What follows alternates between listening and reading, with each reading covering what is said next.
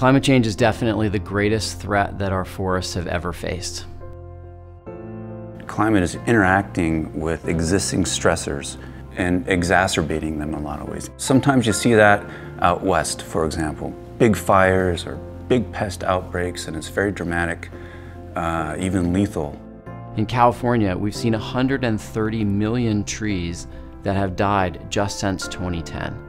In other places, it's a slower change in which you just don't get the reproduction in the forest that you used to, and the competitive relationships between different species in the forest are changing. And so the forests that we know are not going to be the forests that are there even decades from now. The key to pre-storing our forests for a changing climate is science. Science is our crystal ball for looking into the future and understanding the conditions that our forests are going to need to survive in decades into the future.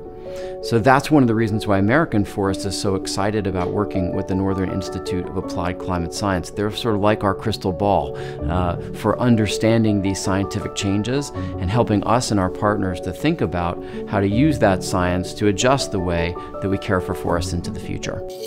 NIACS staff use a process that involves investing a lot of time, building relationships with individuals, with groups, with all kinds of stakeholders, and asking those stakeholders what they need.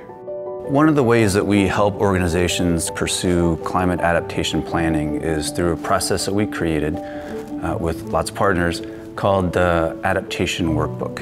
And a critical part of any adaptation is to understand what it is that they value, what it is that they want, what it is that they need to do, and then ultimately use that to ground the entire conversation, to ground all of the planning, so that they're always coming back to what is it that they are most valuing in this forest.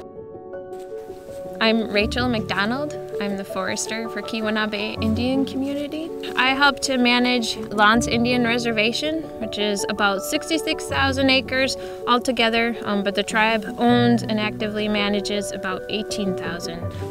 Climate change poses a threat for reducing the winter weather window. We've seen a reduction of the time that we have frozen soils, which really creates a problem when you want to get heavy equipment into the woods to harvest timber. The Keweenaw Indian community is really interested in a wide variety of different values associated with their land.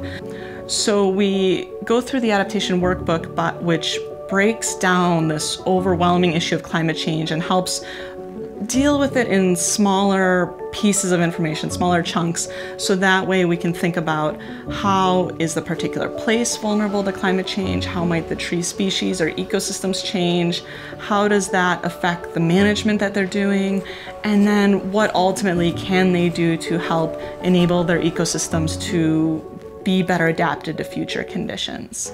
Climate change, it's such a huge issue that previously I didn't know where to start. Going to their workshop really made me have to stop and learn how to integrate climate change into my decision making. We've had to be creative working with NIACS to track our equipment operable days in the winter, and being careful and cognizant about protecting more sensitive areas in the summer so that we could have timber harvests in non-winter periods. Our work at NIACS is really intended to help bring the best science that's out there into the hands of managers rather than just having it be stuck in journals and in places where people can't access it. We want to be able to bring it out to light and get it into the hands so that people can make better informed decisions. NIACS is also a great partner in working with policymakers, something that's very important to American forests. To translate complicated scientific principles into easily understandable guidance and direction for what to do is just as valuable for policymakers as it is for forestry practitioners in the field. American Forest sees itself as a movement builder and a movement leader. We can't do what needs to happen for our forests alone. We need to be working across the sector, and we do that through collaboration and through coalitions. Like the Forest Climate Working Group and our work with the United States Climate Alliance. Through these coalitions and partnerships, we're using tools developed by NIACS and other partners to help create a new movement for climate-informed forestry across America.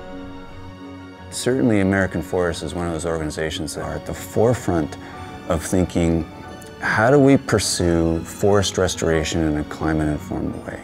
How do we design pro-forest policies that themselves are climate-informed and that can help ensure that our forests continue to sequester carbon and help slow down the accumulation of greenhouse gases in our atmosphere.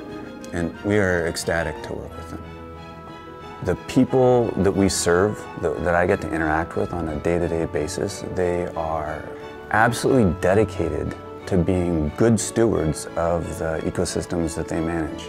And when we help them to be more effective in their jobs, how can you not love that?